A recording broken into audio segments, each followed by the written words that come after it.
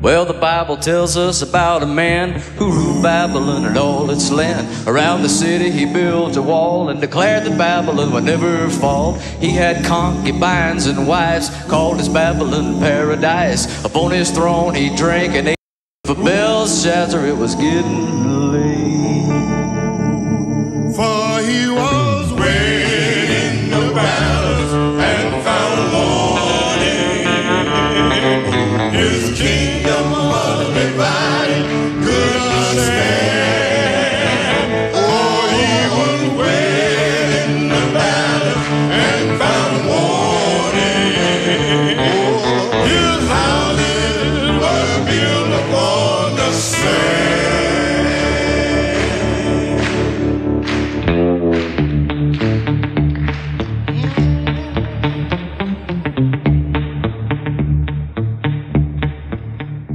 Well, the people feasted and drank the wine and praised the false gods of his time. All holy things they scorned and mocked, but suddenly all their mocking stopped. For on the wall there appeared a hand, nothing else there was no man. In blood the hand began to write, and Belshazzar couldn't hide his pride. For he was weighed in the balance and found wanting. His kingdom was divided, could not stand. Weighed in the balance and found wanting. His houses were built upon the sand.